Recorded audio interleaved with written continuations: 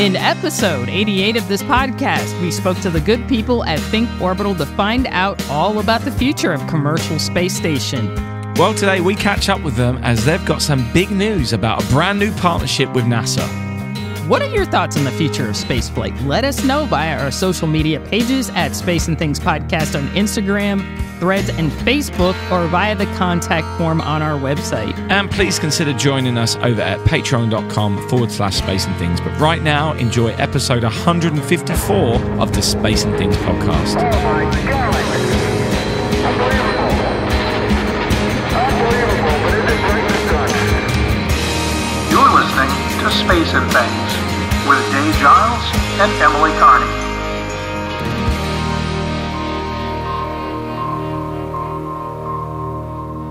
I'm Emily Carney. And I'm Dave Giles, and welcome to episode 154 of the Space and Things podcast. Emily, I'm going to assume you're all right and just get straight on to this week's main feature. I'm doing great. Let's get on to the main feature because it's a great interview and you guys are going to love it. Absolutely. So back in May 2022, we spoke to Sebastian Asprella, the CEO of ThinkOrbital. We also spoke to their VP of Technical Development, Jim McConnell, to find out about their plans for commercial space stations. And we've been keeping an eye on what they've been up to ever since. In June of this year, NASA announced that it will partner with 7 U.S. companies to meet future commercial and government needs, and ThinkOrbital is one of the 7 companies named, along with SpaceX, Blue Origin, Northrop Grumman, Sierra Space Corporation, Special Aerospace Services, and Vast Space. These partnerships aren't grants, but instead they offer these commercial companies access to NASA's expertise, assessment, and technology. We'd like to learn more about what this means and what ThinkOrbital are planning on working on with NASA. So today we're talking again to Sebastian. And this time, we're also talking to the company president, Lee Rosen. He's a former VP at SpaceX and commander of the USAF's 45th Launch Group at Cape Canaveral. Grab your flight controls and hang on. Here comes the Space and Things podcast with Dave Giles and Emily Carney. Welcome back, Sebastian, and welcome, Lee. It's great to have a chance to talk about ThinkOrbital again, but before we get up to date with all things ThinkOrbital, while our listeners may remember Sebastian, if not, go and listen to episode 88 again. They've not yet met you, Lee. So please introduce yourself and how did you end up as president of ThinkOrbital? Yeah, thanks again for having us. Really excited to be here and appreciate your time today.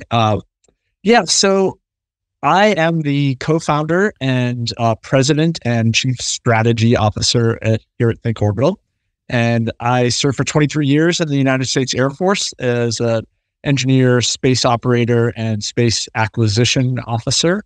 Had the opportunity to do several assignments at the National Reconnaissance Office, buying and flying spy satellites at the Space Systems Center in Los Angeles, working on rockets and on various satellite systems, and had the opportunity of a lifetime to command at both launch bases, both at Vandenberg Air Force Base and my final act in the Air Force, which is now, I guess, the Space Force, part of the Air Force. I was the launch group commander at Cape Canaveral in the 45th Launch Group. So, amazing. It was a big year. We launched like 10 different rockets at that time. So, things have changed since the good old days there. But very interesting opportunity when I was commander.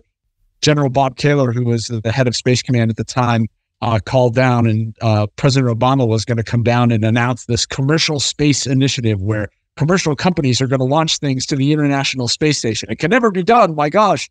But he made this bold move and came to Cape Canaveral. And General Kaler asked me to show the president around, and we were talking about where we should go and what we should do. And I said, oh yeah, let's go over to see Atlas V new pad. It was brand new and beautiful. And he's like, no, let's go see those new guys at SpaceX. And I'm like, oh boy, sir, if we kill the president and they blow some shit up, that would be career limiting for both of us. So let's not do that. And he's like, no, it'll be fine. So in the intervening time, waiting for President Obama to show up, it was pretty much just me and Elon in the hangar. And this is before Elon was Elon, right? Yeah. In the hangar, just talking about things like, what do you do with the rocket after you launch it? Well, it becomes a reef for the fishes. Well, do you know of any mode of transportation that you throw away after one usage? No, can't think of one. Well, that's stupid. Why do you do it? And then we talked about, landing rockets. And I said, well, how about a parachute? And he said, parachutes don't work on Mars. And I'm like, something's going on in this guy's head that's very different from everyone else's head. This was kind of the opportunity that I saw to really change the way the industry was going. And the trend that had been happening at the time was warfighters were getting less capability on orbit because launch costs kept going up. Russia and the French had pretty much captured the commercial market at the time. It was not looking good for the U.S. launch market, frankly. I saw an opportunity and decided to retire from the Air Force and had the opportunity to go to SpaceX, went through a full interview process and all that, and somehow was selected to be the director of the new Vandenberg launch site at the time. So me and a merry gang of pirates got to go build the Falcon 9 and Falcon Heavy launch pad up at Vandenberg. We did that over the course of about 2 years, and for about $12.98, we made it happen. Wow. Very scrappily, and got to the launch. Got to several launches where I had the opportunity to be launch director and things like that. Elon asked me to come down and run launch operations down in Hawthorne for a number of years. Eventually took over the mission management piece as well, doing all the civil, commercial, and military launches. Got to certify Falcon 9 for military launches as well as for NASA launches, and eventually for human rating, which was a great saga. And then got to launch 22 friends into outer space and look their families in the eye and tell them it's very important that we bring mom or dad back and that we have a successful mission. So opportunity of a lifetime. So grateful to SpaceX and all my friends there. Then met this crazy stalker, Sebastian Asprella, on the internet, who he has these Jedi mind tricks that he plays on people to pull them out of retirement and things like that to get them to come and change the course of humanity for a second time. So grateful that he did that, and we formed ThinkOrbital, and the sky's the limit. Fantastic. So now we're not strangers anymore. Let's get into it. Sebastian, what's been happening at ThinkOrbital since last year when we spoke? Well, lots of things happened since we last spoke. We were selected for and delivered on time and on budget 2 U.S. Space Force contracts. These are STTR Phase 1 contracts in collaborations with the likes of Arizona University, MIT, KMI, and a couple of others. Also, our main piece of technology, which is our electron welding head, it's well underway. We just hit technology readiness level 4, which is quite a milestone. It's before you actually go into full test. And we're planning to actually run 2 test flights, one in December this year and the other one in June, which I'd love to talk to you about a little bit more. We continue to attract top talent. We have Rosen as our third co-founder, absolute rock star, and the same with our CTO, Frank Tibor. And soon enough, we're going to have a third ex-SpaceXer as a data integration and testing director. In that sense, it's been fantastic. We've also won some competitive awards with the state of Colorado. State of Colorado is showing us a lot of love. We have an incentive about just over $500,000 when it comes to basically employee incentives. And we also won an industry award, non-diluted funding of about $250,000. So yeah, it's great to be not only welcome but recognized in the industry. We also raised a couple of million, so that's helping us with regards to our runway and accelerating us to be able to get to a higher TRL or technology readiness level. Big shout out to 7%, TFX, and a few other investors as well out there that have put their faith on us. And also, last but not least, we won a significant Space Act agreement. It's an unfunded Space Act agreement with NASA. It's a collaboration for commercial space capabilities. It's a second iteration that NASA runs this program. And effectively what it is they select companies that have promising technology that could help the low Earth orbit economy. And in our case, they actually picked up the full spectrum, all the way from what we like to call our toolkit, which is our construction toolkit to be able to weld, cut, inspect, and also do additive manufacturing in space, all the way to the infrastructure in space itself. And I love just to pause it a little bit there and pass it over to Lee with regards to the first iteration of this first program, which was run by SpaceX. And maybe if you can share a little bit more about this, please. Yeah, the first iteration was in like 2014 or 2015 for the what's called the CCSC2. We hate acronyms, but collaborations for commercial space capabilities is a bit of a mouthful. And at SpaceX, it was more focused on launch vehicles. So I think United Launch Alliance was one of the winners. SpaceX was one of the winners. I believe Blue Origin was another one of the winners to help develop new launch vehicle technology. And out of that collaboration capabilities came Starship. And, many of the folks that were in these collaboration type of unfunded Space Act agreements ended up getting contracts with NASA to build launch vehicles. And I think, the work that SpaceX is doing on the Artemis program is proof positive of that. And we hope the same thing happens out of the second iteration of this type of Space Act agreement as well. Absolutely. So you talked about the NASA partnership. Congratulations.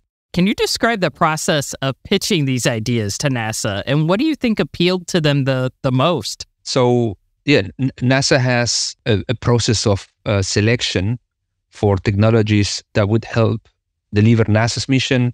And also in this particular case, when it comes to the development of the low Earth orbit economy, the kind of continuity of the US in space, what happens after the International Space Station is decommissioned. So it's kind of a variety of programs that NASA runs. And this by all means is my humble opinion, of course. I'm sure NASA has a lot more to say about this. And what they do is they try to put out solicitations that help for them in a way to understand who's developing what technologies, how these technologies serve that mission that I mentioned, and then allow them to be able to go through a competitive process that in a way helps NASA understands more in depth, not only, is the technology feasible? Is this the right thing to be able to deliver that technology? Would that technology be relevant to the needs of NASA, and so on and so forth? And I counted about just over 10 steps, kind of gates that we had to go through, which involved not only preparing the solicitation, but also having, a sort of a 2-hour meeting with NASA, explaining things. I mean, I'm very cautious of what I can share or not share, so I'll keep it very high level. And then, a sort of a final set of stages towards the end. And, it's been super exciting for us. We're certainly kind of keep punching above our weight. But, imagine having our mission, having the dream to be able to do what we're planning to do, and then having the validation to some extent of NASA saying, look, guys, I know the challenge is hard, but, should you guys be successful, this can have a significant impact across the whole of the low Earth orbit economy. And the thing is, for us, we are super convinced. You can imagine that's the reason why we're doing what we're doing. We kind of, some of us left our jobs, some of us have fully relocated, Lee's already there. So we're putting a lot of our lives at stake. We all invest in ThinkOrbital as ourselves. Now, when it comes to somebody who, like NASA, who's a benchmark, right? When it comes to space, saying some of the things that we think are true, it kind of gives you that extra boost. It gives you internal boost, but also, external recognition that we're clearly onto something. Super exciting for us. Yeah, especially when you look at the different companies that have been awarded this in this round. I mean, you're up there with the big players here, aren't you? Yeah, big time. I mean, just to be on that same list with some of those companies is an honor in and of itself. But, the opportunities that this opens up to collaborate directly with NASA and to use those amazing NASA resources, everything from testing capabilities to human resources, just brilliant people. They have experts in electron beam welding that are doing modeling, things like that, all the way up to, the possibility of asking for flights to the International Space Station to prove technology. So it really opens up the whole gamut of NASA's amazing capabilities, and we're just pleased as punch to be able to collaborate directly with them. Yeah, and especially if I say in my case, Lee, I would like to call it a space guy, right? He's a rock star. He's been into space all his life. Although I've been on it for like 2.5 years, I still feel kind of my childhood dream to be able to collaborate with NASA, right? And this is a collaboration agreement with NASA. So, of course, for ThinkOrbital, this is huge. And at the personal level, for me, it's also, quite significant to be able to have that possibility. As a child, it was my dream, right? So coming true to some extent. And then the tangible aspects that Lee was referring to, we need an expert in space welding, and we have access to it. We need access to, huge thermal vacuum chamber, and we can have access to. Yeah, just a very side comment. I remember my first entrepreneurship experience. I was 7 years old, and I had a lemon tree on the back of my house. So I decided to make lemonade.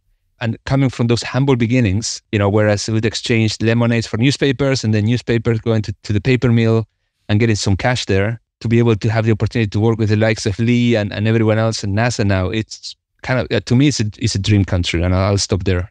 All right. Love that. So a little follow-up. Has the NASA award already opened other doors for you? And has it helped, raise your profile and garnered interest in other opportunities for ThinkOrbital?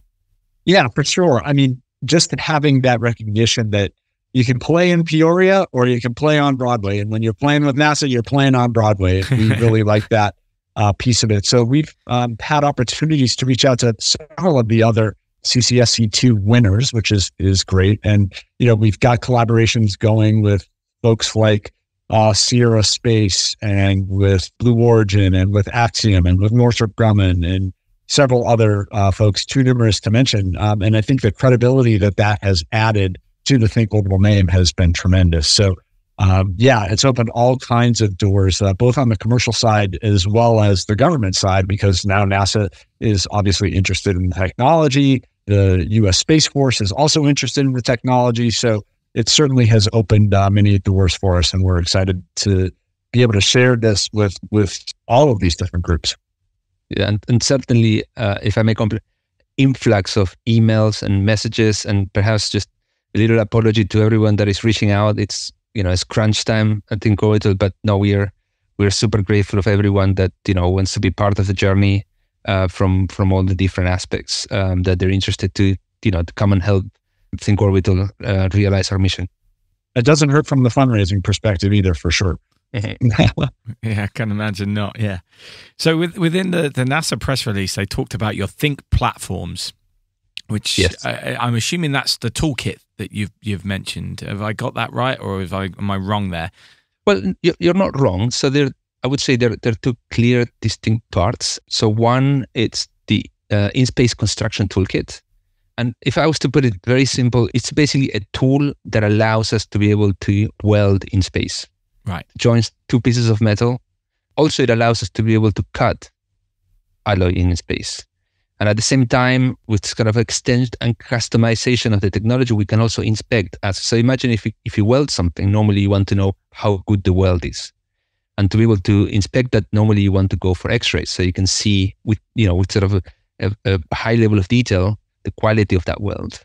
And then ultimately, if you need to repair perhaps an alloy, a metal structure because it's been hit by debris, then being able to depose some metal through 3D printing, that also helps. So that toolkit in itself is the first pillar of that engagement with NASA.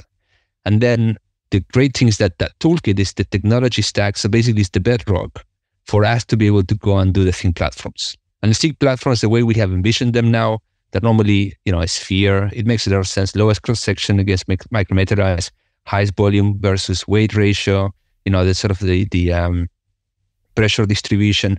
But once you actually are able to construct in space, you can construct various different other type of infrastructure.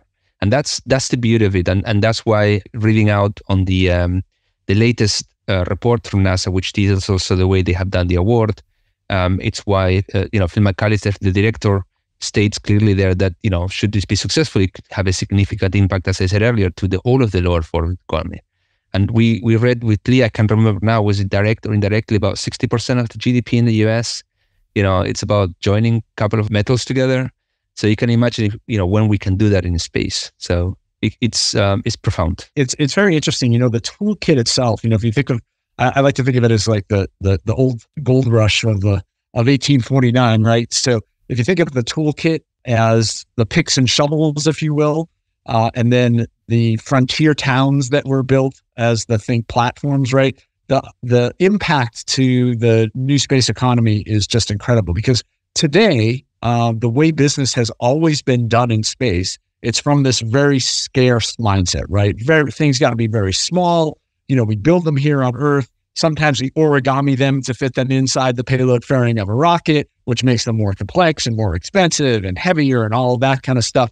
Then they go into space and get deployed. So you're very much constrained by the payload volume capacity of the rocket, right? And what we're trying to do is break that paradigm, the way we've done business for 60 plus years in space by building on the ground, cramming it into the rocket, launching it into outer space, and actually building big infrastructure where you need it in situ, right? So you got to have the tools to do that. That's the welding, that's the cutting, that's the inspection, and that's the additive manufacturing piece to be able to go build these big infrastructure things in outer space. And why do you need big infrastructure in outer space? Well, when we talk to the pharmaceutical industry and they do an experiment on the International Space Station and they get like 3 grams of finished product back, they're ecstatic about it. And we say, well, what if you could have 20 tons of finished product back in a 4,000 cubic meter size, 20 meter diameter sphere manufacturing facility on orbit? They go, wow. Number one, we'd help a lot of people on Earth with new pharmaceuticals, and number 2, we'd all be rich. So in my mind, those are both really good outcomes, right? How long do you think it will be until this is operational? Are we relying on something like Starship to be operational, or does something like this not need a rocket capable of huge payload weight? We have a detailed plan. That was also part of the submission that we had to do for NASA. And of course, as any other plan, as you start going deeper into the future, then the level of accuracy kind of diminishes, right?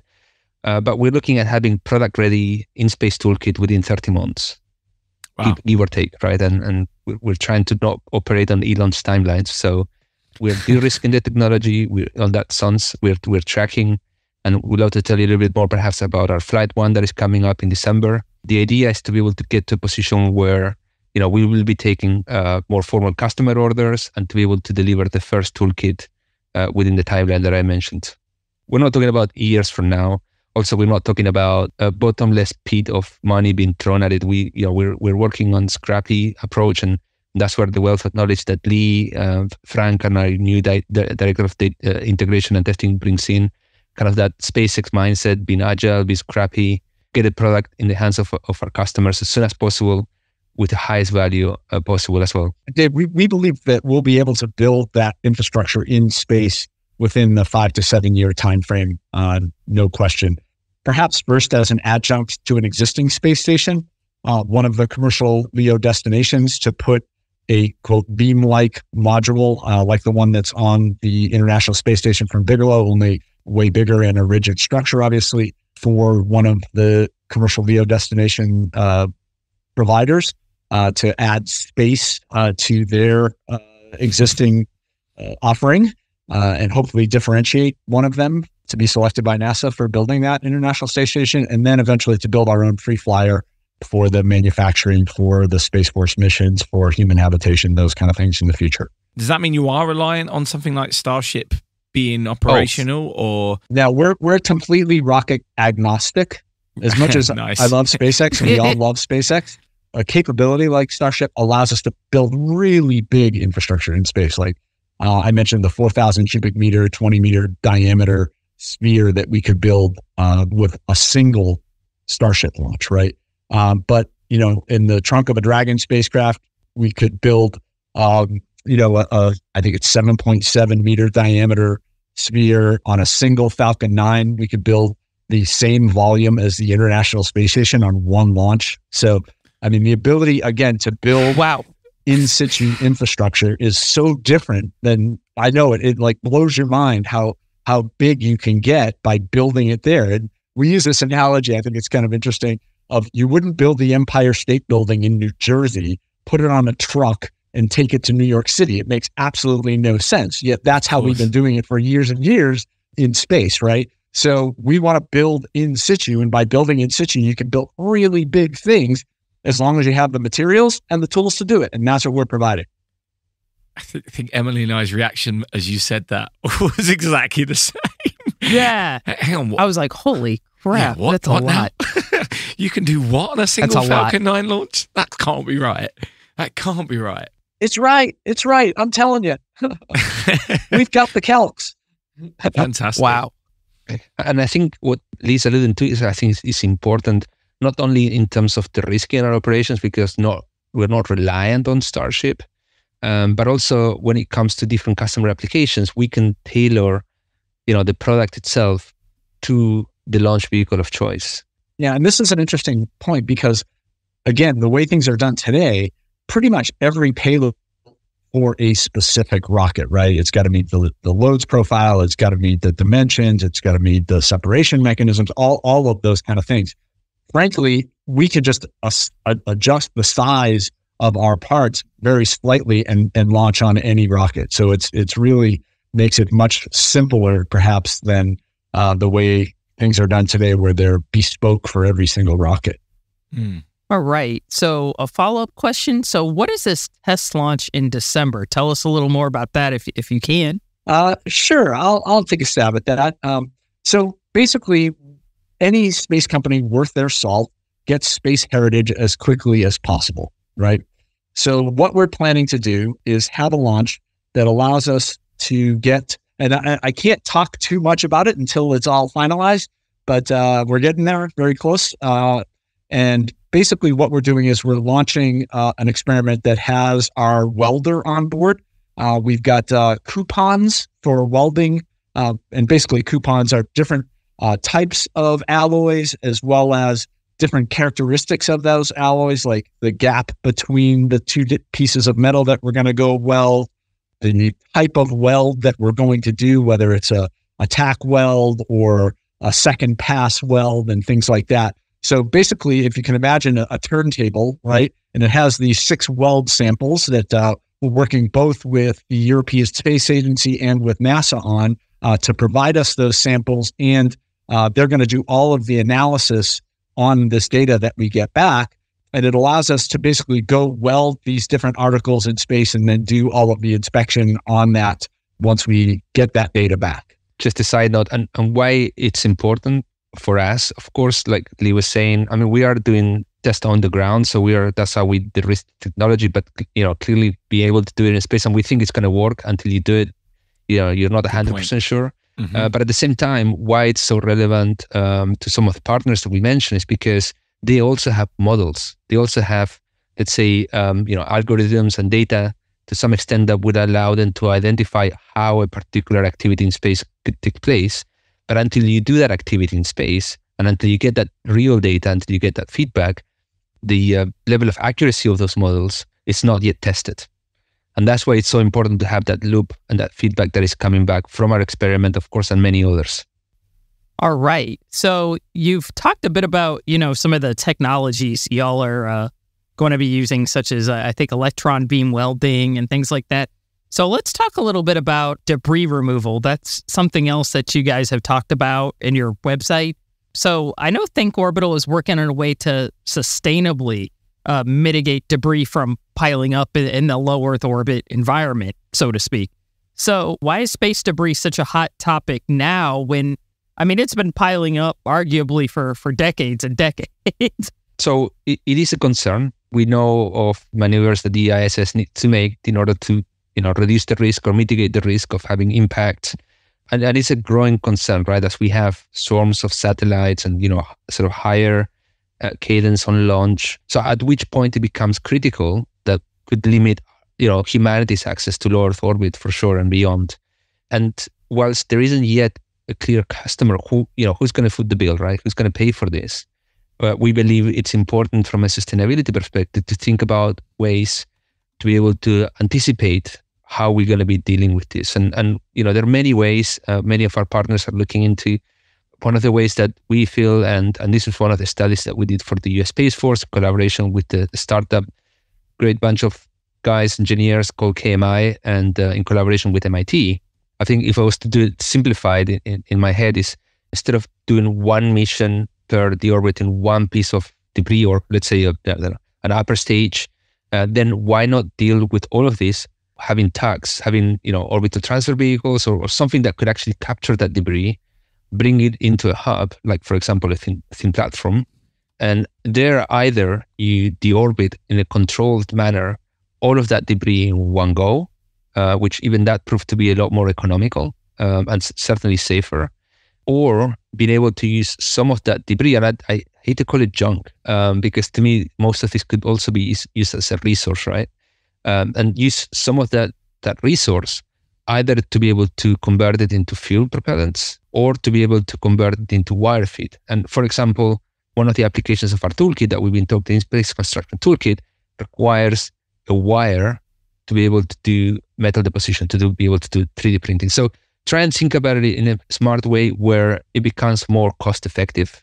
So whoever's going to foot the bill, either government or I doubt a private entity, becomes a lot more affordable. Do it in a way that you can actually scale. So you don't do one mission every 5 years, but do it in a way that you can actually deal with a lot of the debris in one go. And then do it in a way that is also sustainable, where you can maybe reutilize some of those assets. And that's kind of the vision that we had in terms of an overall ecosystem in space when it comes to debris. But I'm not sure if there's anything else that I may have missed.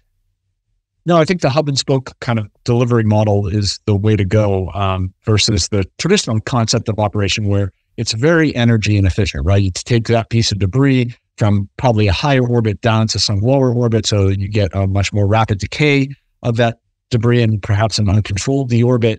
To have a centralized location or a hub where you would deposit that debris, aggregate it, reuse it, perhaps as Sebastian mentioned, or just deorbit the entire sphere of debris once you collect the entire volume's worth. And according to the study with MIT, they said that saves about 60% of the cost of debris removal compared to that traditional concept of operations that's energy inefficient. So we think there's something there. I look at debris remediation like I look at global warming and the environmental problems that we're seeing today, right? It has become a global problem.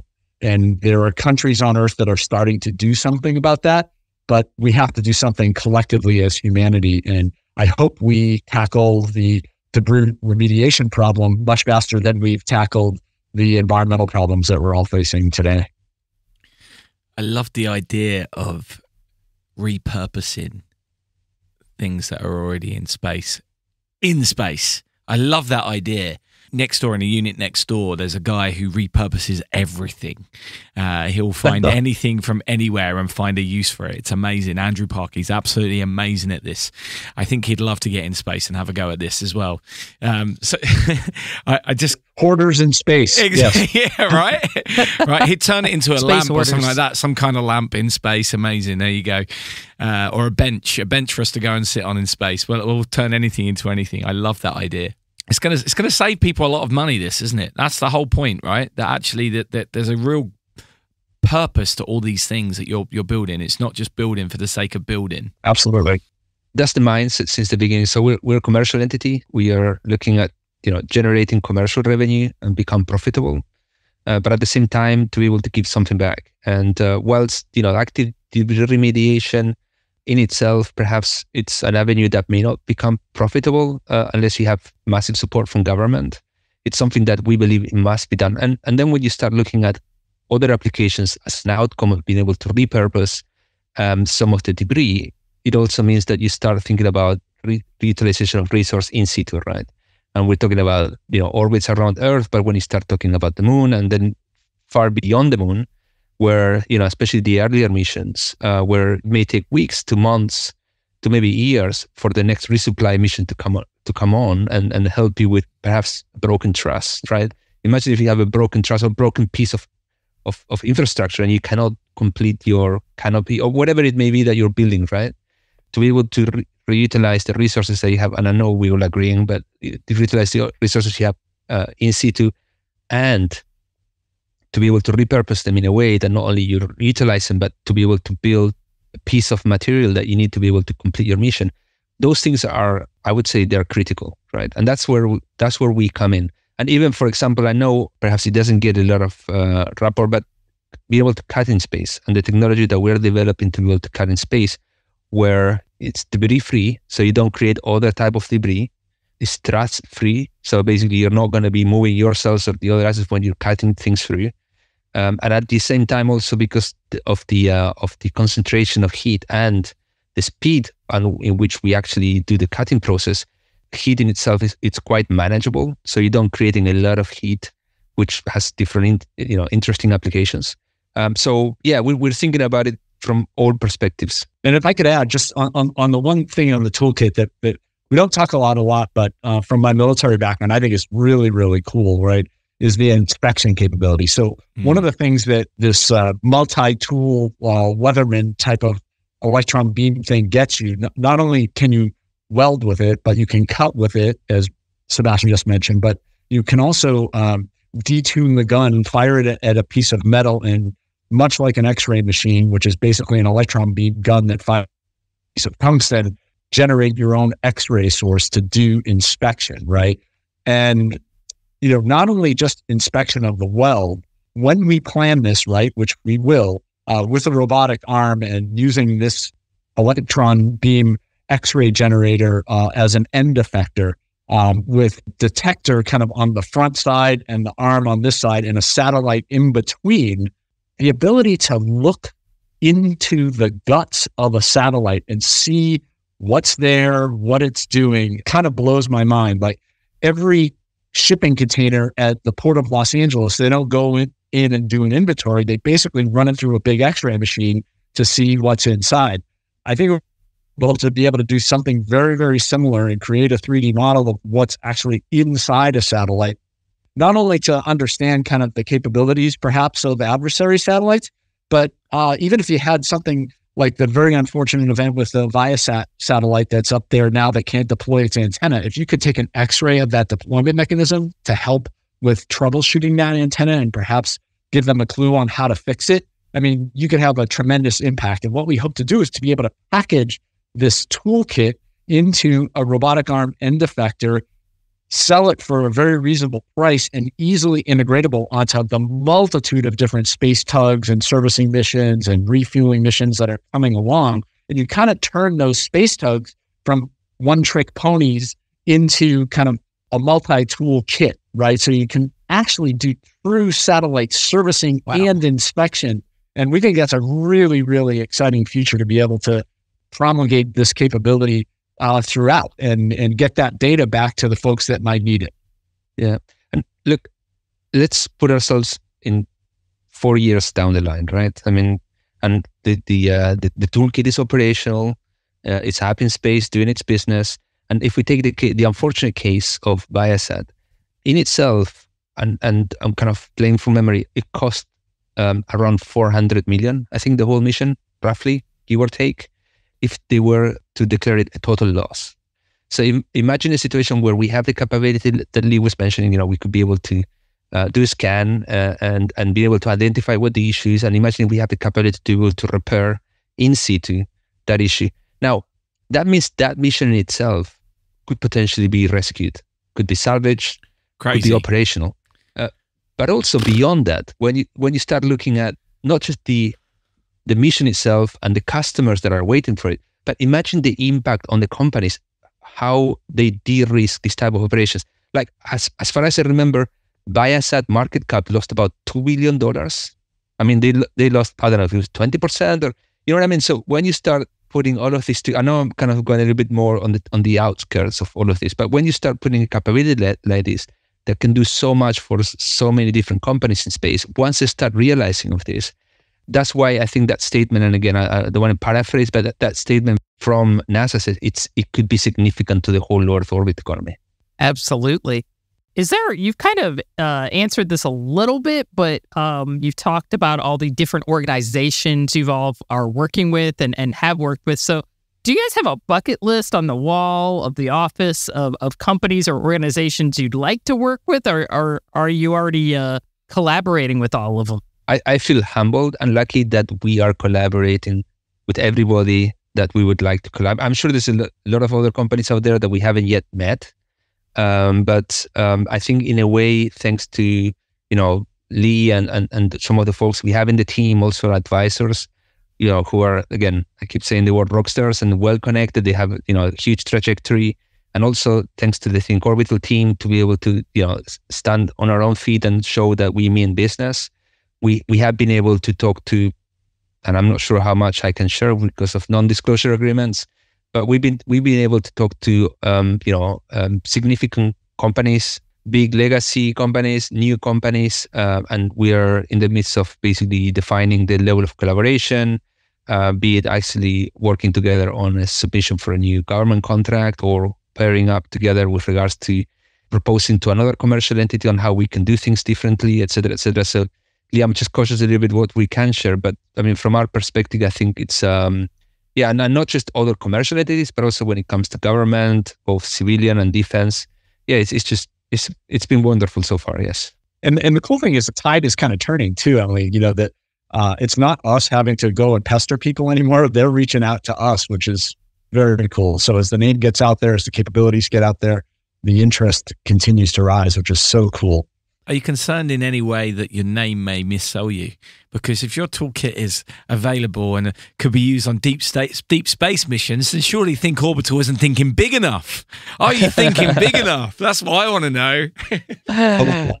It's something that comes to mind, and it came to mind even yesterday, thinking, okay, ThinkOrbital, because we thought about orbit, cislunar, and beyond. But yeah, when you start talking about some government entities that are looking at advanced logistics and what can you do, what can you guys do for me on Mars?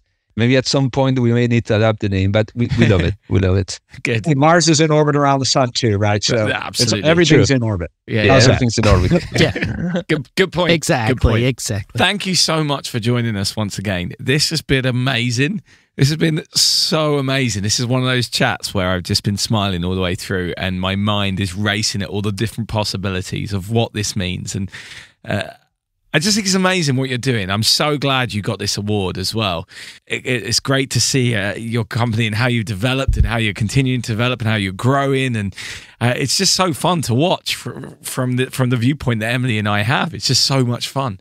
So thanks for coming and talk to us again about it. And can we do this again next year and have another update? Is that all right? Oh, yes. Yeah, of course. Yeah. And you guys get the invitation for the launch. Oh, amazing. We have a launch date, yes. Yeah. Thank you. Oh, thank you. Thank you. Well, That was awesome. I'm still holding you to your promise that we'll get to go to the space station when you build that. So. Oh, yes. Yeah, absolutely. Yes. We have already a list of people who have been supporters since the outset, like yourself. So it's a pleasure to catch up and be able to talk to you again. Absolutely. Well, I look forward to it. Both of you. Thank you so much. Thank you. Thanks. Your membership powers our podcast.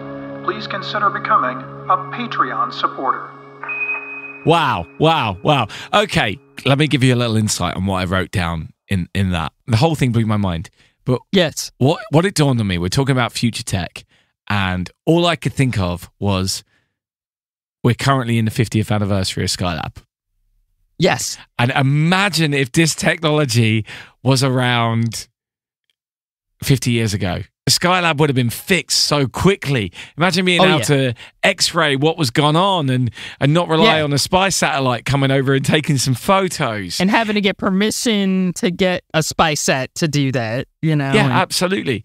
But also I was thinking how many more Skylabs there could be if they go around and find all the old rocket pieces that are left and turn them into new space stations, the whole repurposing thing, debris and stuff like that. I was suddenly thinking, oh my God, we're going to have a whole raft of Skylabs in the next 20 years orbiting the planet again. How much fun is this? This is amazing. This is such an exciting thing that they are doing. I just love this. I absolutely love that interview. It's one of my favorites we've done. Yeah. I really, really did enjoy it. What are your thoughts? It's really cool. Obviously, the technology for me is just mind-blowing. Everybody knows I'm a big fan of The High Frontier by Gerard K. O'Neill, and I feel like this is really what he was talking about in the book, because he was talking more about, okay, we need to actually make infrastructure. We need to build infrastructure in space to really get a sense of what it's like to go out there. The model of just sending stuff up and down, up and down, up and down. That's nice, but it's not going to be sustainable for a long period of time, like decades. Another thing I thought was really cool, and this is less technology and more just like, it has been so cool to follow ThinkOrbital's journey through doing this podcast, because we interviewed them a while back, and now they've just grown. They've got this Space Act agreement with NASA, and they're working with a lot of companies, some of them for understandable reasons they couldn't name during the interview, which I totally understand. And a lot, their ideas are actually, I think, pretty practical. Like, I've followed some space companies for the last decade or so, and some of the stuff is like castles in the sky type stuff. And I'm like, how are they going to do this? It sounds cool, but I'm like, I need to see it happen. But a lot of the technology that ThinkOrbital is discussing, like that, for example, the electron beam whelming, oh my God, I screwed that up. electron beam welding. There we go. I got it. That's something I believe that's been demonstrated to work in space before. I think the Soviets did it at one point, if I'm not mistaken. I could be wrong, but to my knowledge, they actually did try it and it worked. This isn't just something hypothetical like, oh yeah, and we're going to invent magic and it's just going to come together. And it's like, what? Like these are things that are actually quite practical and that are able to be done. And also the idea of being able to, X-ray or image, a satellite in orbit, find exactly what's wrong with it and be able, hopefully, to service it. They brought up the Viasat situation recently. It sucks. I mean, Viasat lost money over that. And it's not just that they lost money, but I think they sent up a broadband satellite. And that's that's a letdown to customers who need broadband. Yeah. So, when you have a satellite issue or a failure, it affects not just the company, but it does affect customers because customers just aren't able to access certain things that the satellite promised. To have a capability to actually service these kinds of satellites on orbit, figure out what's wrong with them, these are things that I view as actually practical that we should be doing, that we should have been doing in space years ago, but we just haven't yet. And I think now we're beginning to fulfill that promise. So this was fascinating. I can't wait to follow him further. I hope we have him on our show in the future because I want to keep following their story until forever, hopefully, until I'm off of this earth. Yeah. What struck me was that they're talking about things which we take for granted on Earth, which don't happen in space, like cutting and welding, things that happen every day. But in every country, these things happen all the time around the world. It's really simple stuff that isn't simple in space, and yet they're about to do. If they can get it right, it changes everything. It really does change everything. What I also like is this idea. Emily, you and I spend a lot of time on this podcast looking backwards, right? We like looking backwards. We love what's happened in the past. We celebrate it, and every now and then we get to look forward, but we look forward through the eyes of people who are looking forward, right? Because we don't have the brains necessarily. We're not wired to think of what might the world look like in 25 years and how do we get there? Yeah. And that's what these people are doing. That's what people like Lee and Sebastian are doing. And to talk to people like that is just so inspiring because I'm not wired that way to be able to think, right, in 25 years' time, I want to see this.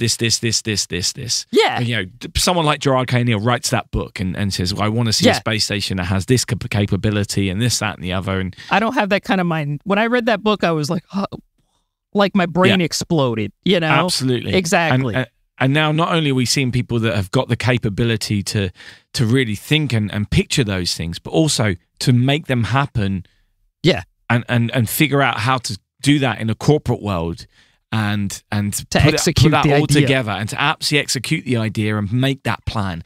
And that is what's I find so super inspiring and exciting about these kind of interviews and following a company like ThinkOrbital. I'm wearing the t-shirt right now and I'm proud to wear that t-shirt and I love it's really comfy as well. I'm not sure if they sell them on their website. I'll look it up and if they do then go and get one. I need to buy another one.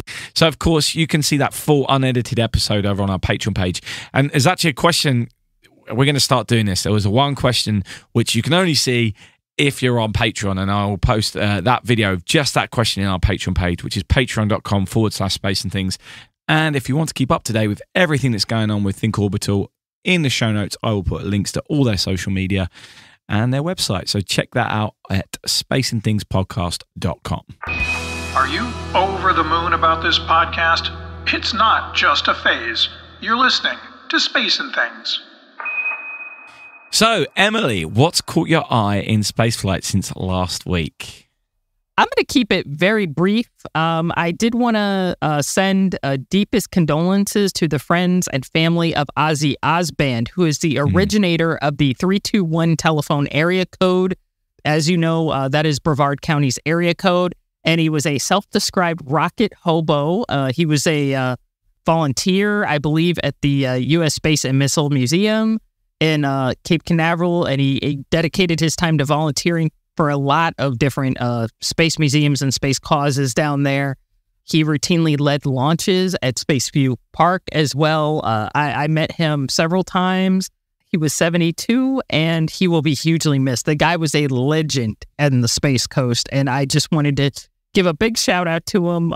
He will be missed terribly, and once again, we send our deepest condolences. Yeah, very sad news. Yep, he was a legend. And better news, I just saw this article actually this week. The Juno spacecraft, which is still orbiting Jupiter in a highly elliptical Jovian orbit, has imaged the moon Io. IOEOU? Io, yeah, exactly. I've heard it said both ways, so I'll just say Io. But it has imaged the Jupiter Jovian moon, Io, and the images are incredible. It has uncovered a lot of a lot more volcanic activity on that moon. Famously, Nice. There was volcanism discovered on that moon during the Voyager encounter, Jupiter's Voyager encounter 1979. I believe it was Linda Morabito, who was working at JPL at the time, looked on her TV screen and saw, hey, there's a plume coming out of there, you know, which is wild. That was like a new discovery. So now they're kind of discovering the extent of the volcanism on Io, and the pictures, if you look at nothing just but the pictures and don't read the articles, it's really incredible to look at. The article that I looked at was an article by Mashable discussing the sort of encounter that Juno had with Io, and the pictures are amazing. It's just really fascinating to look at. It's a little known world, and we're still discovering more about it since our first encounters with it during the 1970s. So I just thought that was really cool. So Dave, what have you been looking at this week? That is really cool. And nice you mentioned Voyager, because Voyager 2 is back in contact after our story last week. It looks like we're back up in communication with Voyager 2, which is great news. We mentioned last week about the Falcon Heavy launch at Kennedy Space Center. Well, here's an interesting one. As a result of that launch, it's delayed the Crew 7 launch back to the end of August by a couple of weeks because of damage to the pad, which is really interesting. They're having to just fix up the pad at 39A, I think, Launch Complex 39A as a result of that launch. And I just wonder what the repercussions of that are going forward, whether NASA has a quiet word and says, we kind of need to not have these delays up to the ISS. Maybe there needs to be a couple more pads, or SpaceX needs to take a couple with the volume of flights that SpaceX now has out of Cape Canaveral. Yeah. I think they operate out of 2 or 3 launch pads. Maybe they need to think about that, because particularly with the crewed stuff going up, because it also affects the return flights of the crew that are currently up there, and some of those cargo missions. We don't want to see them getting delayed too much, but for things that could have been launched elsewhere if they had the capability, which I'm not sure if they do at this point. So maybe there's conversations going on behind the scenes about launch capability, if you're going to have all these launches happen, and what's the priority? It's paying customers, right? Yeah. And of which NASA is just one. Yeah, I know they have a pad at Vandenberg, but that's for polar launches, and those are usually Department of Defense and not like crewed launches or anything like that, unless they start doing polar orbit crew launches, which I don't know if that'll ever happen. That'd be cool, but it's never happened before. But yeah, that brings up a good point. How many, maybe they need another launch pad, or maybe they need just a dedicated Falcon Heavy launch pad. Does that make sense? It does, but I'm not sure how much longer they plan on using Falcon Heavy, especially if Starship. So for them, they may say, well, we don't want to, but certainly if Falcon 9 is going to continue to fly as frequently as well, they need to have quick turnaround of this.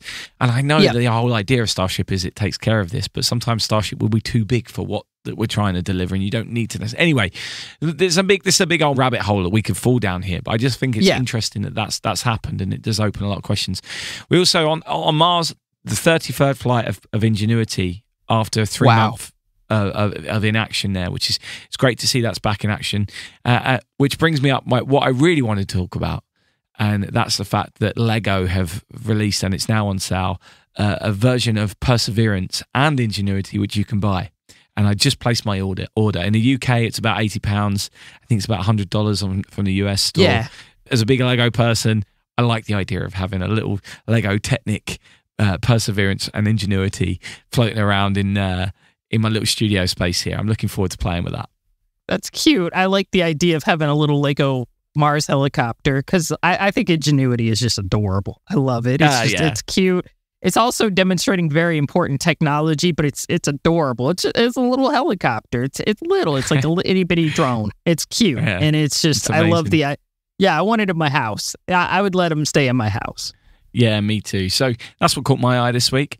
As always, there'll be links in the show notes to all the things we have discussed in the last 5 minutes. So check them out at spaceandthingspodcast.com or just click the link in your podcast provider. Space history is never a trivial pursuit when you're listening to the Space and Things podcast. Okay, that's us finished for this episode. We hope you enjoyed it. Thanks to all who continue to share the podcast. It's lovely to see a little bump in our numbers last week due to your response to our call to share it with your friends. It really makes a huge difference, as does leaving a review or rating if your podcast platform allows. Please check to see if you can leave a rating or a review, both of which really do help. Yes, absolutely. Yeah, and thank you to everybody who's helped. Also, congratulations to Charles Kersey, who won our August Patreon Book Prize draw. To be a part of that and help us out, please consider joining our Patreon page. We're 47 people away from our goal of hitting 100 Patreons by show 200. So I need to plug the heck out of this. Please head over to patreon.com/spaceandthings. And don't forget, in space, no one can hear you mean. This has been the Space and Things podcast with Emily Carney and Dave Giles.